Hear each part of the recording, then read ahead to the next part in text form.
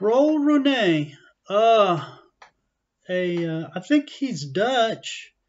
Now I know he did The Admiral and Halo and Black Sails, and seems like he has a an interest in uh, navigation.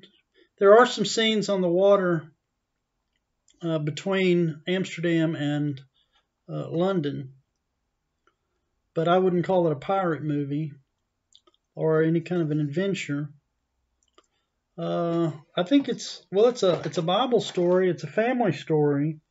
Tobit will be the father-in-law.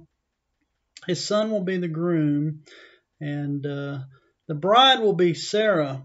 Now, this is in the Old Testament. It's a 2,600-year-old story, but it's never been made into film.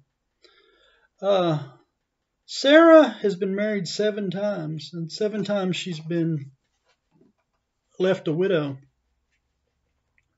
So Mr. Reiné would be interested in just the theatrical value of the plot. It's really not mine. I adapted a screenplay from the Bible. The Bible story is about 8 pages, but my script is 98 pages, and I set it in 1930s Amsterdam.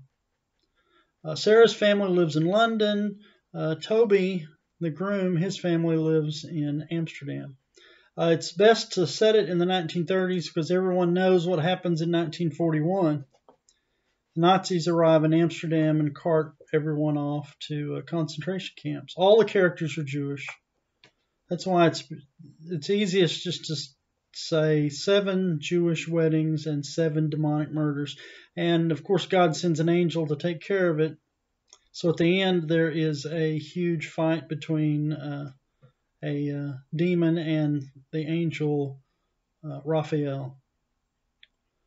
Yeah, Roel. I like The Admiral, and I liked Black Sails. So yeah, I know who he is.